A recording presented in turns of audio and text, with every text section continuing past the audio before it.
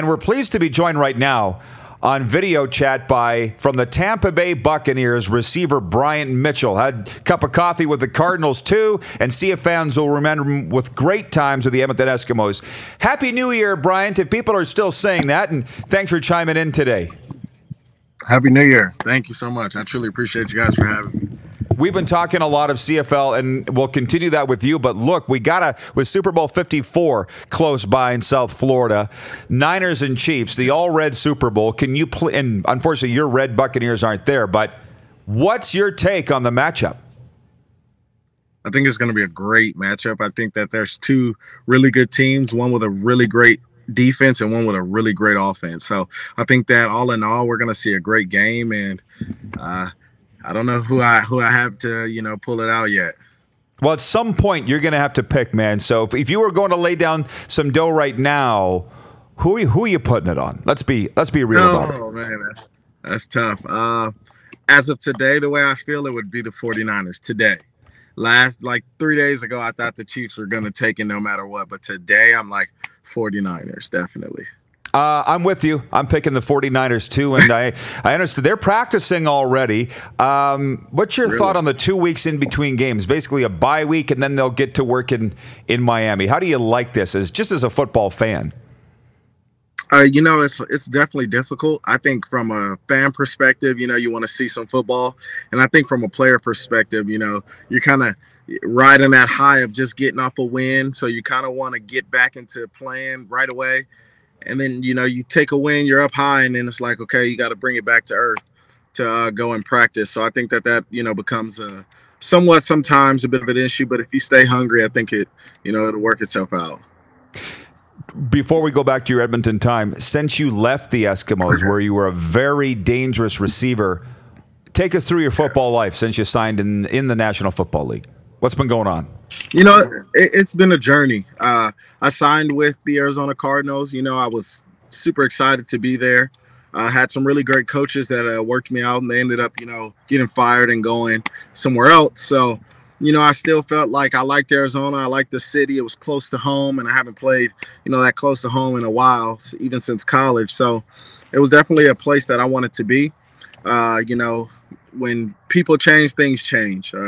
And they drafted 3 receivers, made me an odd man out, so they let me go, unfortunately. But fortunately, I was definitely able to come to this great team in Tampa Bay. And, although had the injury bug hit me early, I tore my Achilles in the first preseason game. Just built a lot of great relationships and a lot of great, friends and, guys that I consider family now. Yeah, we're coming along pretty good towards the end of the year. So how do things look for 2020? In my opinion, everything's promising because you never know. I trust God in all things. I truly believe that he has control in all of it. So for me, honestly, it's like, hey, I'm just going to keep working hard. I'm running already. I was jumping yesterday. So, I'm excited about the progression of things, and, I'm waiting to see where the cards fall. Hey, Bryant, it's Craig Smith. Achilles is a tough one. Yeah, it is a tough one. And how's it doing now, and how's the rehab coming along? It's honestly doing great. I spoke with Emmanuel Sanders of the 49ers, who actually tore his last year. And, if you see him, he came back in 8-9 months, and he's playing. He's full speed. He looks great, honestly. And he just really gave me some encouragement on things that I needed to do. The diet that I needed to take, the rehab, the steps that I needed to take to put myself in a better position. And, just pushing myself beyond what I truly believe that I can go. Not pushing myself to hurt, but pushing myself to where I'm just getting past that threshold every time. So rehab's going great. Like I said, I'm running and, jumping. So that's amazing. Will you be ready for training camp? Of course. Yeah. 4 seasons with the Edmonton Eskimos. Bryant, talk about your time in the City of Champions. You know what? It was wonderful. I love that place. It's a home for me. I definitely, have built a lot of great friendships, a lot of great leadership, in that area. One of my best friends, still to this day, Brandon Zilstra, we You know, we do everything together.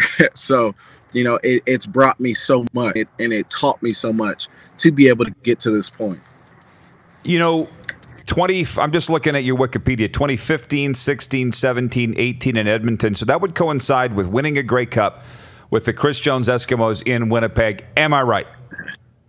Yes, but they released me that year.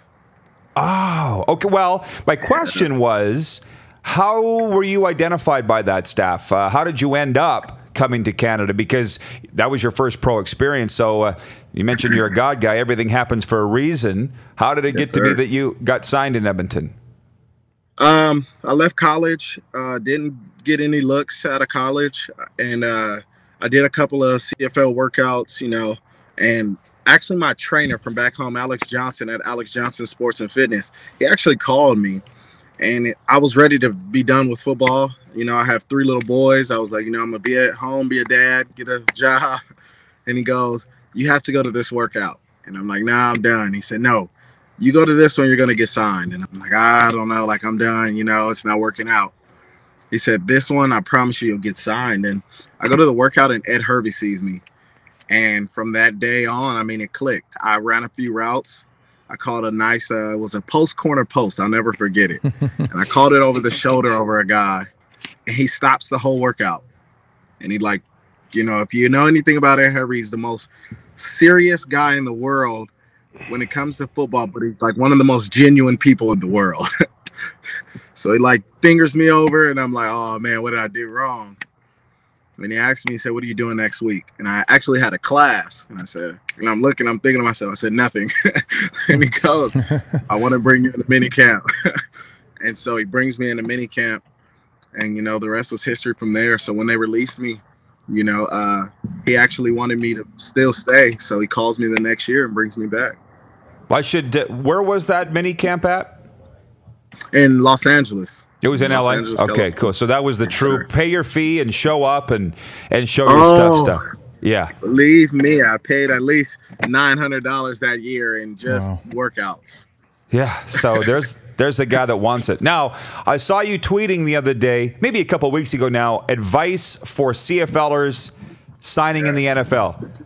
Can you tell our viewers what that was all about? So a lot of guys get to the NFL and they think, well, I'm a great receiver. There's a lot of great receivers in the world. You know, there's a lot of guys who can play this position, and there's a lot of guys who have trained their whole lives, just like many of us too have played this whole position. And the issue becomes is when those guys get in here, they don't understand that they're treated as if they're an undrafted guy, not a priority free agent, not a, you know, not a guy who's drafted in the 7th, but they're treated like an undrafted guy. And they, you know, they're few and far between.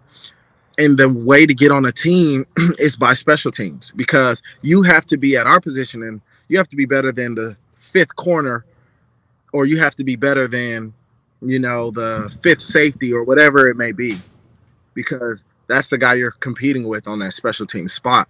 So I was just giving the advice, hey guys, make sure that whatever you do, you get on all the big 4. Anything that you can get on, if they ask you to long snap, go out there and long snap. Learn how to do whatever they're asking you to do, because then that makes you less expendable. And if I can be a guy that they know they can't get rid of, then I'm going to be around the league for a long time. That is outstanding advice, and we certainly heard it going around the CFL for years too. Bryant, thanks for this. All the best with your rehab, and we'll be watching for you in 2020. Thank you guys for having me. I truly appreciate it. Bryant, stay in touch. Oh, I definitely will. I'm here. Okay, thanks, Bryant. You're watching Rod Pedersen On Demand. For more of The Rod Pedersen Show, visit rodpedersen.com or follow Rod Pedersen on social media.